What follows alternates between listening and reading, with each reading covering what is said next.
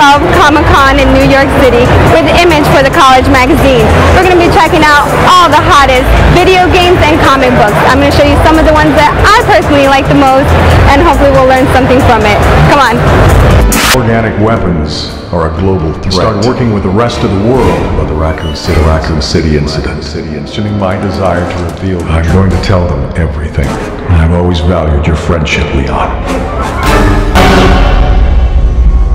Resident Evil 6. I'm here with Michael from CobCon, and he's going to talk to us and tell us a little more about the new game Resident Evil. So today we've got RE6, or Resident Evil 6 as we like to call it, behind us. This game actually shipped within stores now as of October 2nd for Xbox 360 and PlayStation 3. This is definitely the biggest Resident Evil experience we've had to date.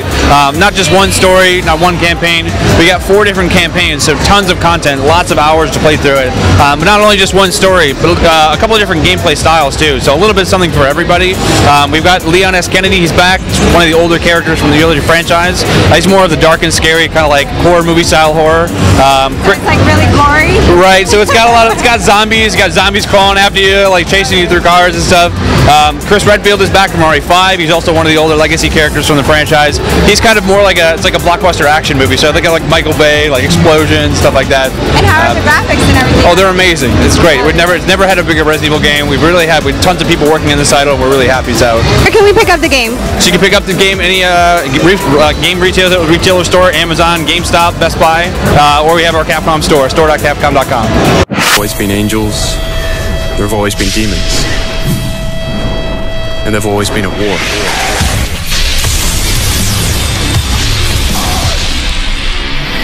I'm here with Carl Reed from Capcom, and he's going to tell us more about DMC, The Devil May Cry.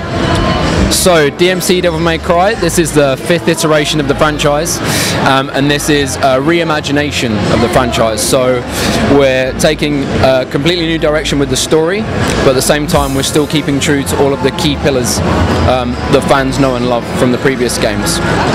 And what are those key stories? Absolutely, so we're still very much about fluid and dynamic combat. As you'll see from the screens behind you, we're still very much about aerial combat. We're still very much based around style ranking, so depending on how well you perform in each phase of combat you get a rank. And the story itself tells the story of Dante, who's the protagonist in the game. He is half angel and half demon, and the world as we know it is controlled by demons, and Dante, along with a vigilante group called the Order, are here to try and take down the demon world. So it sounds like Hell's on Earth.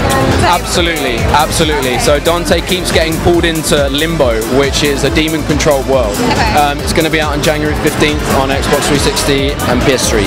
Okay, and can you pre-order it anywhere? Absolutely. So we have 3 great pre-orders at Amazon, at GameStop, and also at Best Buy. Finally have your attention. I'm here with Rob from Triforce, and he's going to be talking to us today a little bit about these amazing sculptures and movie game replicas. Yeah, I mean, actually, we started this business 3 years ago. I just was a massive fan. Like I said, I had a business background. Went to school to be a lawyer, and I just essentially I was always a passionate gamer, a passionate collector of pop culture. Now, to make these sculptures that are so detailed and so beautiful, I mean, they look so realistic, that must be really time consuming. What's the process for something like that? Yeah, I mean, from the concept, I mean, actually, a single piece like this is Batman Arkham City Nightwing, which we're unveiling at New York Comic Con. This, from literally first conversation to concept, is about a 2 to 3 month process. Wow. Because we work closely with the developers, so in this case it's Rocksteady from London. We discuss how to best portray these weapons or characters.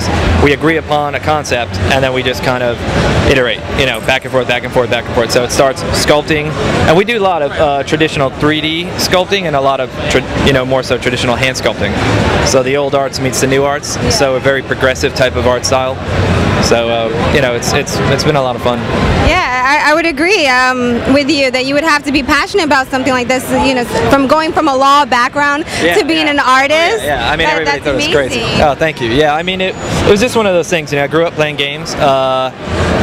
I was at some point I think supposed to be a soccer player, right? Became a lawyer, and then it was just like it's just something I always wanted to do. I met my business partner Drew. We worked in this industry doing PR and marketing and sales, and I was a avid gamer. I felt like I wasn't getting the collectibles that I was a huge Gears of War fan, and I thought no one's making great Gears of War product. So I kind of took it upon myself to, you know, I had a lot of friends in the industry who were special effects sculptors that worked on films like Predator, Terminator, Rambo, the classics, yeah, Avatar. So just kind of became friends, and they said we always wanted to work together, so we collaborated, and just kind of had this vision of this in my, you know, this belongs to me in $1 million showroom, a man cave, a girl cave, whatever. For students that are based in New York that are interested in becoming an intern, what should they know? In this particular field, what should you know? Really know your, I mean, know yourself, know your imagination, refine your craft, pop culture. If you're a 3D sculptor, know Maya, ZBrush, Max, 3D Studio Max. If you're a traditional sculptor, know your tool sets, know your formats. You can use materials, wax, Sculpey, clay.